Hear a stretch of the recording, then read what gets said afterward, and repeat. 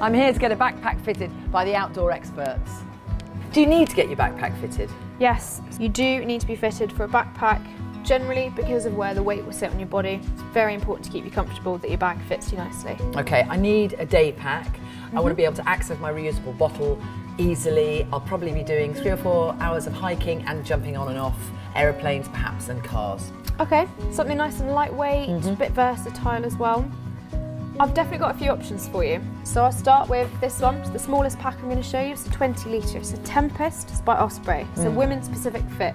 That means it's narrow, it's a little bit shorter. And what we like about this is it's super lightweight. It's very small as well. Very small. The frame is really minimalist. So when you do need to pack it, it compresses really small, will fit in your suitcase, fit under the seat in front of you on the plane. Okay. Interestingly, I've got the same bag in 10 litres bigger. This is the same bag, it's the Tempest. You get in 10 litres, not just from the volume of the bag itself, but from this lid here. Right. This lid's got a pocket on the top, and also it's got a lid on the inside. I definitely like that. Got one very different bag here, also a female specific fits by Low Alpine. You've still got, like the others, pockets for your water bottle. You do have a big frame. It's not as minimalist as the others, but a bit better for hiking, not so appropriate when you're trying to get on an aeroplane. So it's up to you what suits your needs the most. And are these all waterproof? They've all got a degree of water resistance. So 3 I've shown you, water resistant. They'll do absolutely fine in a little shower, intermittent rain, absolute deluge, your stuff will get soaked. It's very important you use dry bags. That's my recommendation over a rain cover. Okay, I'm going to try this one, the 30 litre. Let's try fitting that for you. So if you want to start with the hip belt for me, perfect. You want to keep it nice and low on your hips because we want to keep all our central of gravity really low and central. Yep. You can tighten these ones if you like, just to bring the weight a bit closer to you. Yep. And the final point is just behind your shoulders, both of those, just to bring again that weight nice and in, so that your centre of gravity is right over your feet. You don't feel like you're being dragged backwards.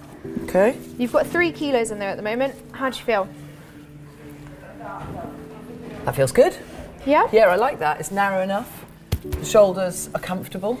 You can narrow those even more if you want. There's an adjustable chest strap. If you want to bring those in a little bit closer, let's say you're wearing a t-shirt or a vest, that can be nice. How do I know it's fitting properly? So I'm mainly doing it visually. I'm making sure that the top of the frame is in line with your shoulder. That means that you can move your head about, you can look over your shoulder, nothing's getting in the way. Yeah, there's nothing worse than having a backpack that's like up here, around your ears. We want the bag to be just an extension of your back itself. So lengthwise, it's finishing at the bottom of your back and stopping at the top of your spine. And in terms of width as well, it's not extending further than your shoulders. So size-wise, it is sitting properly. Mainly it'll be how it moves when you walk. You want it, again, just to be an extension of your back, not swinging around all over the place. And if you would prefer to have it either higher or lower, there is an adjustable back on this bag. It's just using Velcro, and we can move it up or down if you need. That's it, sold. Thanks, Kate, it's really comfortable.